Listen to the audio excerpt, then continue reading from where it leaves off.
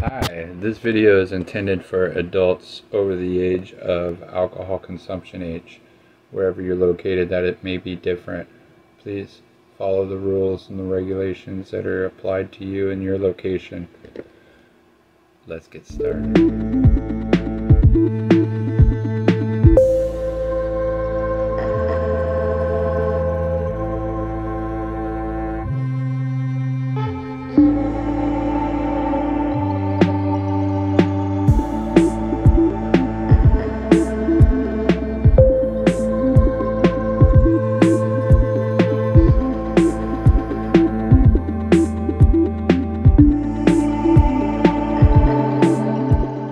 To understand that fully, of course.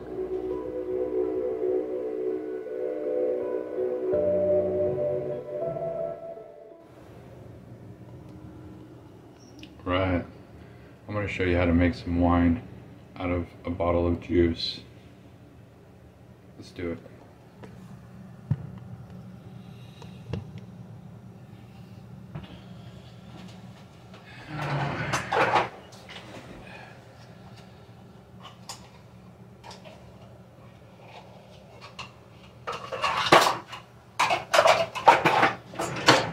Alright, that's Papa's recipe.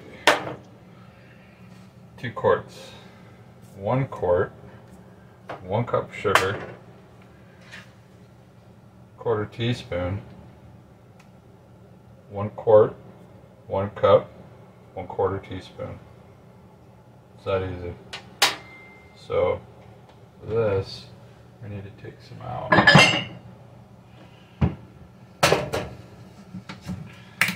So actually be less than 2 quarts.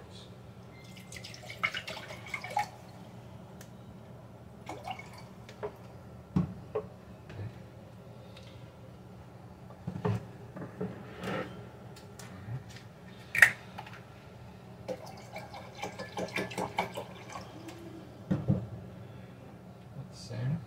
I need to get my drill.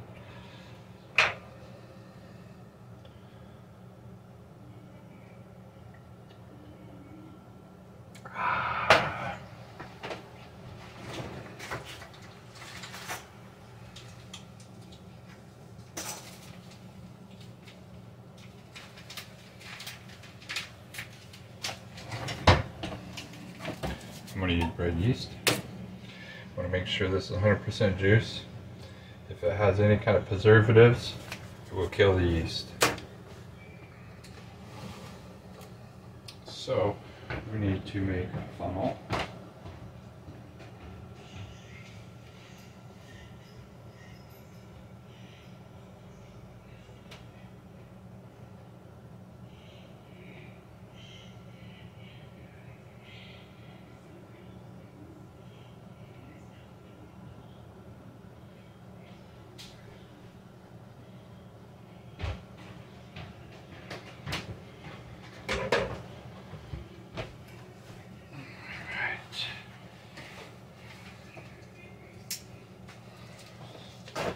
Use a water bottle, so pretty sterile.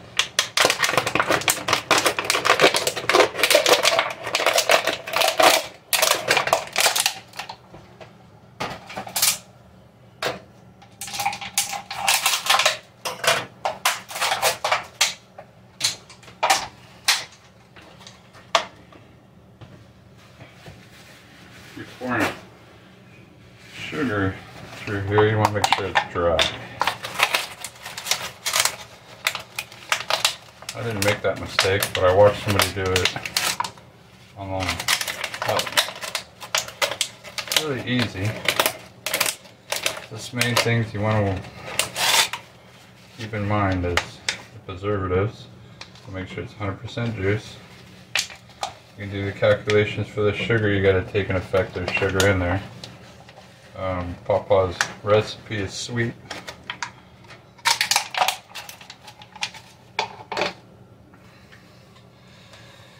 So, alright, get this ready. Sugar. Be able to pour it. We'll give it a shot.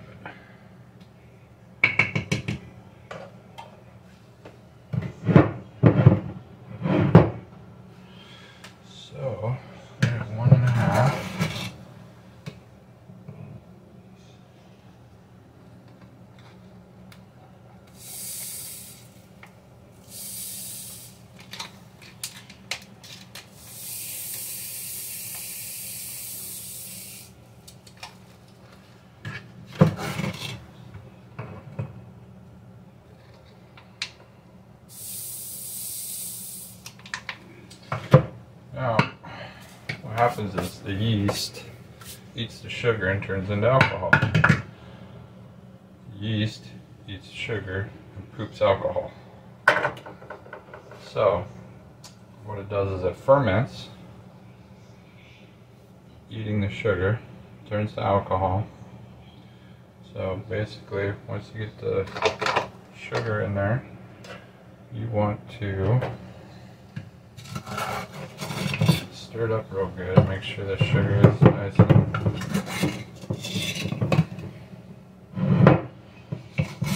the sugar is nice and dissolved.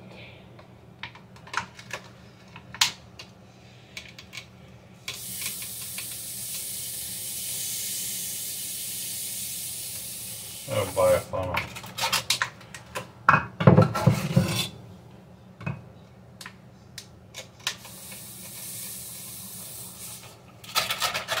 Alright, so I put 1.5 in there since it's one kind of a half. And I'll put 1/2 teaspoon. Doesn't have to be exact. The yeast. Put the whole pack in there if you want, but don't need to. So, well, let's stir this up first.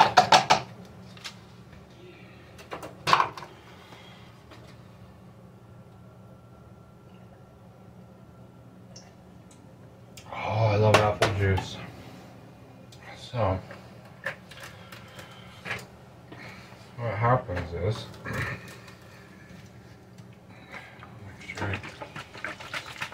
that up real good. It looks cloudy. So, as the yeast eats the sugar and turns to alcohol, it gives off CO2 gas. So, if you leave the lid on all the way, it will expand and bubble out and explode. So, professional wine people use an airlock. Airlock lets that gas out and no air back in. Oxygen, when oxygen is let into it, it creates vinegar. So you don't want to open it up once you make it. Once you make it, you don't want to mess with it. You set it and leave it. Set it and leave it. It's that easy. It's already. So I'm gonna put the yeast in next. And then once we do that, shake it up real good. I'll drill holes in here because I made my own water percolating airlock. There's a straw in there, a little hole here. Straw goes, it's hot glued in. Straw goes up into the air, through the water, up into the air, and back into the water. So it doesn't get sucked back. But then the CO2, as it exhausts, goes in there. There's a little hole in there, and it'll percolate through. I'll drill a little hole and shove it down in there. I made 2 of them.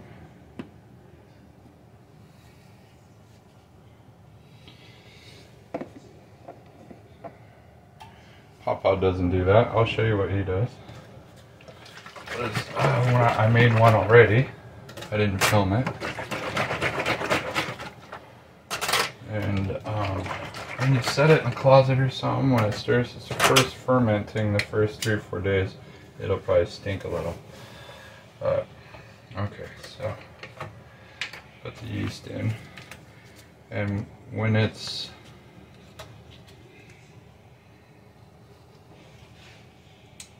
the yeast is eating the sugar, you can see the carbonated bubbles come up. Once, after a couple weeks, it's flat, smooth, no bubbles coming up, no little hangers, it's not percolating anymore.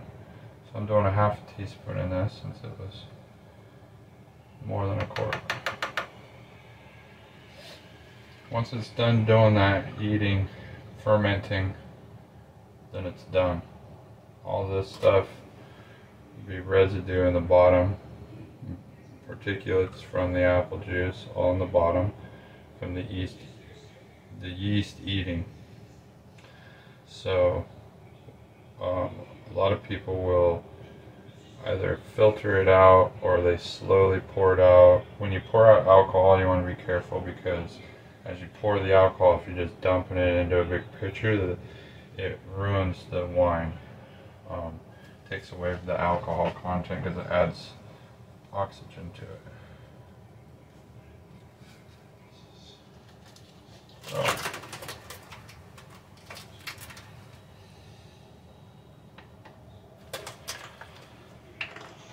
I learned this all online and reading. I found Papa do it cheap. I'll put a link in the video. For his, he has just all kinds of recipes. His main recipe, and he has all kinds of videos constantly explaining the same thing. It's the same 3 ingredients: 1 quart, 1 cup, 1/4 teaspoon, 1 quart, 1 cup, 1/4 teaspoon. It's that simple. So there we go. It looked gross for a while. So I have a perfect drill bit for these lids for my freshen things. So let's see if we can do this. I have the hose off to one side, so I put the hose off to one side so I can just slide it down. Do that with the garbage. I'm in trouble.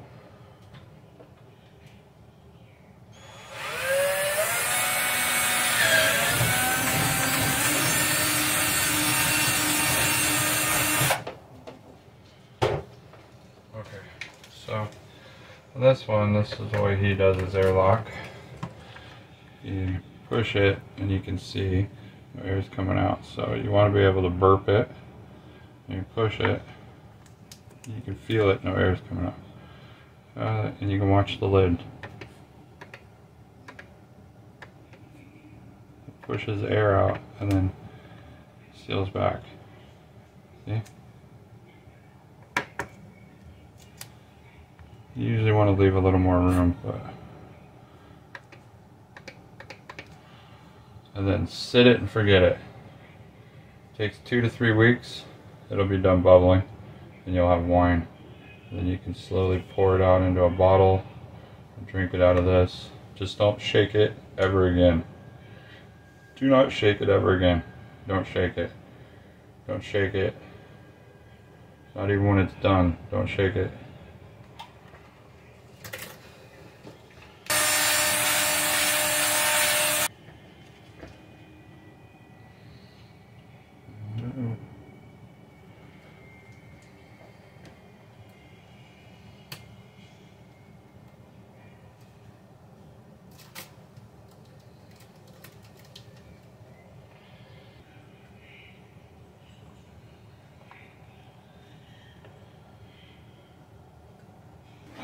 Too much in there.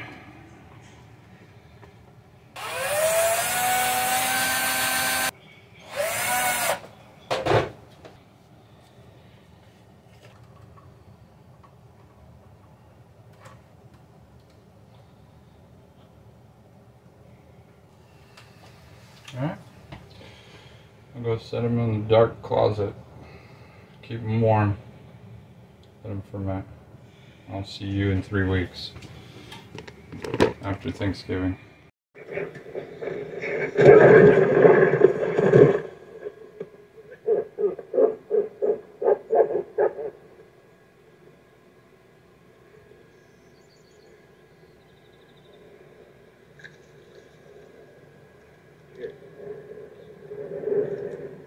You're getting pretty tricky, Clyde. All right, so this, you can see some of the stuff. I've already racked it once, which means I take it out, and I don't just dump it out. I siphon it out into another clean, sanitized bottle, and then I clean and sanitize the inside of it, and then put it back in, let it sit. Probably be the last time I have to do that. It'll clear up. It's all pretty clear already. This is the second one. The first batch that I don't think I showed you that I made was the first test one, and I think I messed something up when I did it, and so researching and learning for like over a month now. It's been almost 2 months now.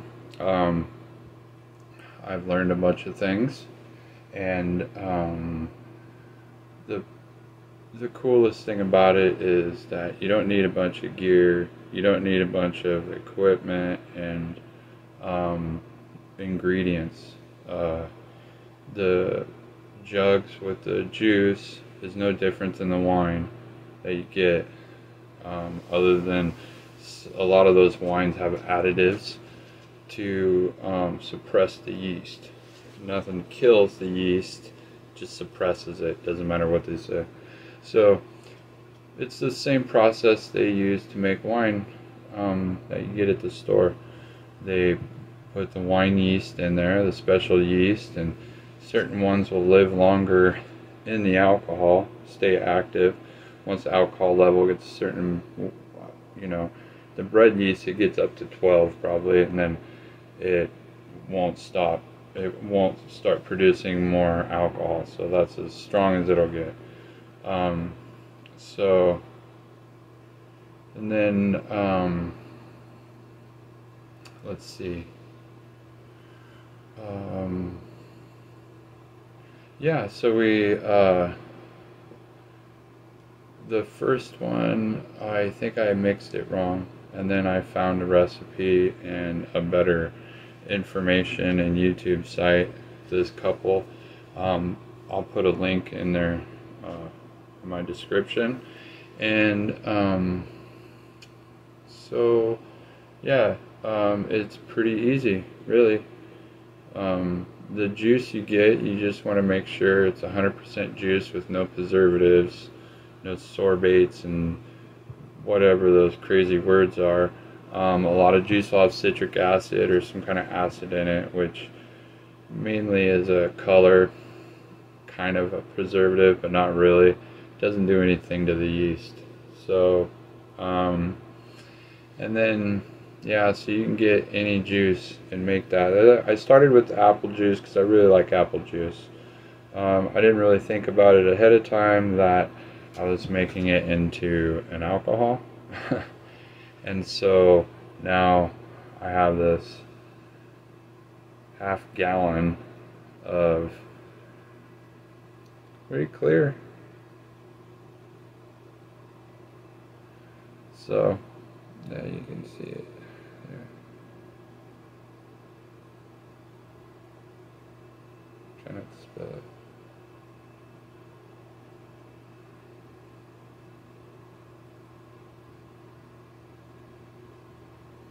Yeah, anyway, so I don't really like the white wine like this. I tested it out and drank some just to make sure before I share it with anybody, and I didn't get sick. So that's cool. I'm sure that first one I made, if I would have drank that, that would have made me sick, because when I opened it up, it smelled like, it was horrid. My nose has been busted so many, you all know, my nose has been busted so many times that I can't smell unless something's on fire. I can tell if it's wood or electrical. That's about it. I can smell this. It smells like fermented apples and alcohol. Lots of alcohol. This one went a little longer. Went 12 days before it started not bubbling. When you put the yeast in, you'll see the bubbles up, and what happens is the yeast consumes the sugar and releases alcohol and CO2 gas. The CO2 gas creates the bubbles. Bubbles come up, and that's why we have airlock. And what happens is the gas comes up, goes through the first chamber of water, and pressurizes it until there's enough pressure to go through, and then a bubble goes through the water and comes up and out. And this prevents any oxygen getting back in there, and it also prevents any bugs, because the bugs are the worst. I made my own after that first one with the lid. I didn't do it right, so this one here, I took the lid, drilled a hole through it. These are reusable straws, so they're a little smaller and they're hard plastic because they're reusable. Hot glue, drill a hole in the bottom of the pill bottle of the little straw. That slides over top of it, and then you close it and you fill it up with water right there, and the air comes up through the small one into the big one and back down into the water and then out. And I put a little pinhole in here, and so same concept as one of these, because I didn't have one.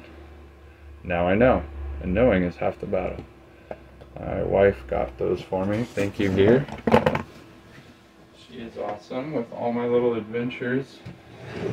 Very supportive. Now, if I had local friends around, whoa, yeah, that's kind of strong. So you see in the first part, I made 2 of the bottles, and I drank one of them, kind of part of it, and I had cold crashed it early after 10 days because the bubbling kind of stopped early on that one, even though I mixed them the same. So I cold crashed it and racked it off of the lees, is what it's called, that bottom grime, and then put it back in the container and let it sit in a cold refrigerator. My windowsill, it's been freezing here, so my windowsill works perfect. Let it sit there, and yeah, at that point it's pretty much done. I'm gonna get some bottles so I can put it in a bottle and let it sit longer, because it gets better after a month or so.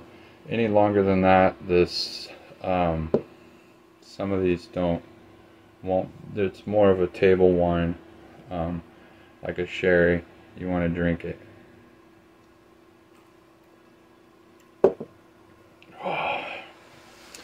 So yeah, I don't normally drink. So we're gonna make some more wine. The next video we're going to do 2 bottles of grape, because I want some dark red wine. So we'll see you on the next video, and be safe.